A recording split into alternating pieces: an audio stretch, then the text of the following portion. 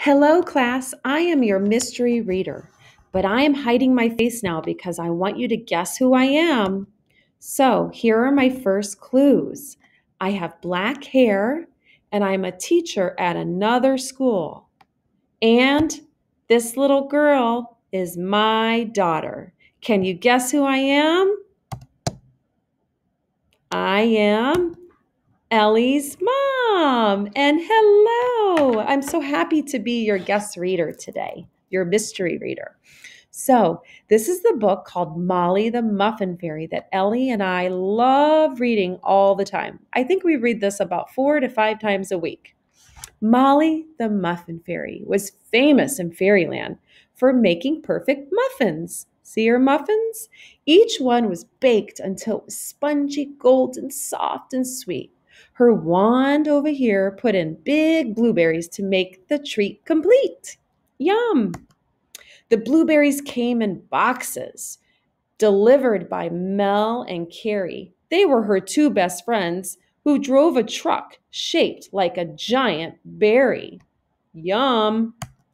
But then one day when baking, Molly's temper began to fray. Look at her face. Her muffins had no softness. She was having a bad bake day. Oh no, she looked so sad. Her baking got no better, and soon Molly's fairy home was full of yucky, rubbery, hard muffins with tops as hard as stones. Oh no! And you know what, class? Look at this page over here. Ellie and I don't know what happened to this page. Somebody tore it out. It's missing. I'm not sure, but we're going to go to the next page.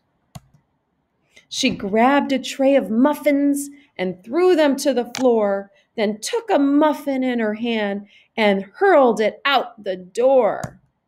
The muffins hit her trampoline and bounced up in the air. Whoa! And the strangest scene there's ever been followed on from there. Wow, look at that muffin go. It bounced and it bumped and it pinged and it ponged, flying to and fro, startling and scaring a squirrel who scampered and woke up a porcupine below. See him down there? Up with the start, the porcupine ran to find a safe place, but guess what he did? He poked the edges of Molly's pool, his spikes making holes in the side. Uh-oh. Water gushed from the holes, flooding the road all around. Then Mel and Carrie's truck arrived, but how would they cross the wet ground? Oh no, what are they going to do? It's a mess, said Molly. Oh, stop whining. Those muffins of yours can help us. Every cloud has a silver lining. So what do you think they're going to do?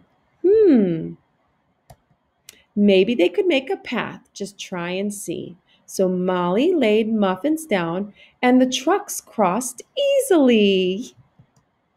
Then, before the fairy's eyes, the muffins began to expand. Soaking up the water, they became the biggest in fairyland. Whoa, look how big they are now. They're bigger than they are.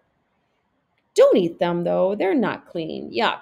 But squashed together, I think they'll make. What do you think they're going to make?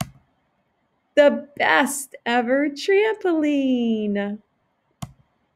So Molly learned that when things look bad, you can always find a way to see things from the sunny side and turn around your day.